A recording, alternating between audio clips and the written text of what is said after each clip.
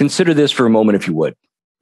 What if there was something that we could do that could actually change our perception about what was actually possible and the way we could live our life? Would you do it? Sounds interesting. And what if we could decide how we were going to show up and then live as that authentic person despite what we've learned and been told by other people? Well, the good news is, if you're interested, you can. It's a process called individuation. Let's start here, though. If I said which came first, most people would say I was referring to the never-ending chicken or the egg debate. They'd be right. Science will tell us, though, that it's actually the egg that came first. Now, it turns out that the chicken is what came out of the egg, but the egg came from a different species, which was most likely the jungle fowl of Southeast Asia. That's evolution. And like that first chicken, well, who we are from birth isn't necessarily who we're meant to be as an adult. And becoming who we're truly meant to be is a must for us and all those around us if we want to truly live a happy and successful life. It's our personal evolution into individuation. So, if I could give you an idea what individuation was all about, I would start by saying it's a fairly thick psychological theory with many different facets. So if I could take some liberties and simplify it, I would say that it's like adult puberty.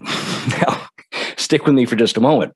But I mean, puberty, no matter what our childhood upbringing is like, most of us have a sense that around the age of 13, something's going to occur. And with that, it's going to change the way we behave and feel about things. Individuation, on the other hand, is something that nobody's ever told us about. But like puberty, it too changes the way we behave and feel about things, and it affects all of us, potentially several times throughout our life. Now, a clinical description of individuation would come from Carl Jung, who's one of the forefathers of modern psychology. And Jung describes individuation as the central process of human development. And he goes on to say it encompasses the philosophical, spiritual, and mystical areas of the human being. And in the broadest sense of the term, individuation can be defined as the achievement of self-actualization through the integration of our conscious and our unconscious. And the way I like to say that is that it's like taking all the desires and dreams we've had about the life we could live and making them a part of our everyday life.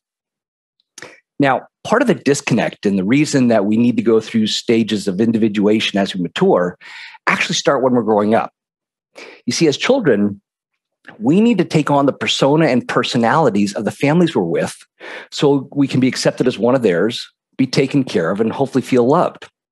So we quickly learn that we need to go along to get along, but in doing so, we fail to blossom into the person we're innately meant to be. Now, as we mature, we have a responsibility to evolve and individuate into that person we're actually meant to be so we can bring our true gifts and talents to the world. And at the end of the day, that should be something we would want for everybody, especially the ones we love. Now, I think what it must have been like for that first chicken. It potentially went from predator to prey in one generation. And I can picture two lions in the jungle, and one says to the other, "Hey, I wonder what jungle fowl tastes like." And the other one says, "I bet you taste just like chicken." Ah, hey, who are you calling chicken? So I have my own chicken and the egg story. You see, some time ago, I hired my first executive coach to help me get a promotion that I was working on, but so far was unsuccessful in achieving. And what the coach and I quickly discovered was that the reason I wasn't getting the promotion had nothing to do with my job performance. It was because I was still behaving like that little boy, the one I thought my family expected, and me desperately trying to please everyone around. Now, I'm sure you can see how that type of behavior really wouldn't work well in the corporate setting, and my coach clearly had his work cut out for him. Now, that way of being, that type of behavior for me started when I was growing up. Because like many children, I didn't feel like I was getting the attention I wanted or needed. And so I had a hard time understanding what I was supposed to be doing and really how to go about doing it. Looking back, I would jokingly say that what I went through was PADD, Parental Attention Deficit Disorder. Now, that's not a real thing. I just made that up.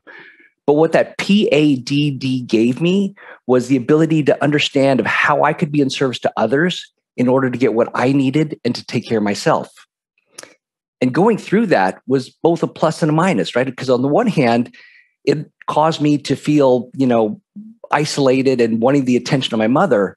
But on the other hand, it taught me to be self-sufficient. Life's funny that way. So as I got older, I realized that if I had a job with status, something that was important, well, that could probably help me get some of the attention I wanted from my mother. So when I found an opportunity to apply for a bank manager job, I jumped on it because I knew that that would be a career choice that would meet her approval. Now, I didn't belong in the banking industry, but my learned childhood, people-pleasing social skills, well, they kept me in the game and moving along until eventually I hit a promotion roadblock that I couldn't get past. And so I strategized that if I would hire that executive coach I mentioned, I could get the promotion. And you know what? I was right. On the day that my promotion was made public, after the announcement, I called my coach to tell him the good news. And while speaking to him, I broke down into uncontrollable tears that I didn't understand. I mean, what was going on? I just got the promotion of a lifetime, and here I was melting down emotionally. That was the first sign something wasn't right, but I didn't yet understand what was going on.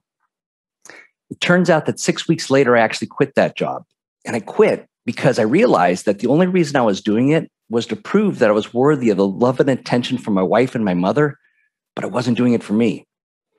And that was the second sign something wasn't right. This time, though, I knew something was about to change. So after consideration, I decided I'm going to go back to school full-time and get a master's degree in counseling psychology with an emphasis on career development. And I didn't talk about the idea with my wife or my mother. I really didn't care what they thought. This felt like for the first time, I was making a decision for me, by me, damn whatever consequences. Now, if possible, I didn't think this through completely because as a full-time student, I wasn't exactly sure how I was going to survive financially. And then one day, out of the clear blue, as life sometimes does, I got a call from one of my previous direct reports from the bank, Julie, who now was a fashion and design teacher at a local continuing education school. And Julie says, "Hey, Anthony, I want you to come down and teach professionalism to my students." And I thought, you want me to do what? I've never taught a class in my life. I don't know how to put something like that together. And plus, I'm scared stiff of public speaking. But I also realized that I'm the type of person that if somebody asks for help, I will. So I did the best job I could at putting something together. And a week later, I was down in Julie's class giving the presentation. And here's the kicker. Not only did it go over well, but it felt great. For the first time, I felt like I was being recognized for my true talents and skills, rather than what I experienced most days, which was to produce in areas where clearly I had shortcomings.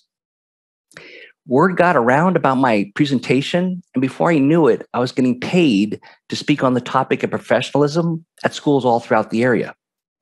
And that was the start of my individuation journey. By no longer being who other people expected me to be and discovering and becoming the person I was meant to be. Now, I think back to that jungle fowl and the chicken, and I think like them, individuation is a generational chicken and the egg question. I mean, which came first, the healthy family or the individuated child? I think that a child who grows up in a healthy household, who's encouraged to go out and be their best and discover their true talents and skills, well, I think that child has the best chance of going through at least the initial stages of individuation early, like maybe when they're going off to college, potentially University of Essex, choosing a major and what they want to do with the rest of their life. And somebody who goes through individuation early and often has the best chance of living a healthy and successful life and then passing that experience on to the next generation. Now, if I could give you a real life condensed version of everything we're talking about here, because I know it's a lot, I would tell you about Prince Harry and Meghan Markle. Now, politics aside, and no matter how their tale ends, theirs is a tale of individuation. They're breaking away from the royal family and the expectations put upon them to insist on being able to live the life that they felt was right for them and to pursue the things that were important to them. Well, that's what individuation in this talk is all about. And let's be clear, this isn't about being selfish or self-centered. This is about giving everything you have to this one life in the only possible way you can, and that is to be who you're meant to be. Now, if you find yourself going through a stage of individuation, you're probably going to find that it's a rough and bumpy road because individuation usually involves change. And for most people, change isn't easy. For me, well, that change consisted of the loss of my marriage of 19 years and the relationship with my mother. And I wouldn't wish that on anybody, but I would tell you today that I'm the happiest and most successful I've ever been. And let's be clear, it's not because I'm a banker. Some of the last words my wife said to me as my wife was, you know what, Anthony? Status is important to me and you don't have it anymore. Okay. And my mother, well, she was willing to keep in touch with me via text on birthdays and holidays and so on, but she was never willing to go back to having a relationship with me unless I was willing to go back to being the person she expected me to be. And I would say that my individuation choices were sealed in eternity when I sent her the last happy birthday text. This is the response I got. Hello, Anthony.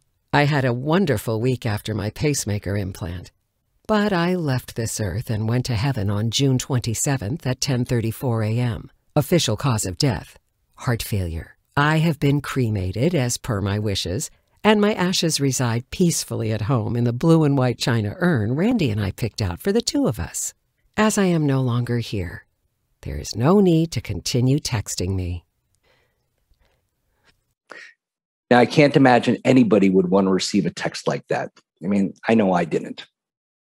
And the best I can figure is that it was my stepfather who sent me that text, but he sent it to me on my mother's phone in words my mother herself would have spoken. It was haunting. I received his text 14 days after I sent mine, and 3 months apparently after my mother had passed, which was the first I had ever heard of it. And you might say, Anthony, that's got to be a one-off. Those type of things don't always happen. And I would say, well, I work with countless clients, young, mature, and everything in between. And so many of them share similar, tragic, yet successful stories of how they uncovered the unaddressed roadblocks in their life through the disconnection of relationships that were no longer serving them. So here's what I want to do now. I want to give you 3 very simple questions so you can possibly look at your life and see where you are on your own individuation journey. Question number 1. Is who you are who you're meant to be? Think about it. Is it your life you're living, your career you're pursuing, your hobbies you're enjoying, or are you doing things that somebody else has said, hey, this is what you should be doing with your life? Question number 2. Whose expectations are you fulfilling? Yours or someone else's? And question number 3. Are the things that you do each day the things that make you happy and come to you naturally, even the difficult things? Or do you struggle every day to fulfill your basic requirements? I know they're 3 very simple questions, but if you give them the needed time and space to truly be considered, you'll probably be amazed at the answers that you come up with for yourself. So here it is. In the end, explore your life. Ask questions. Talk to people. Find a mentor and find what matters to you and where you feel like you can thrive. We need to believe that who we are and the things that we want to accomplish in life matter and are the best path forward for us, no matter what those around us think and feel. Doing so is the quickest way for you to discover your true potential and the impact you can make on not only the world, but yourself. And at the end of the day, that should be something we would want for everybody, especially the ones we love.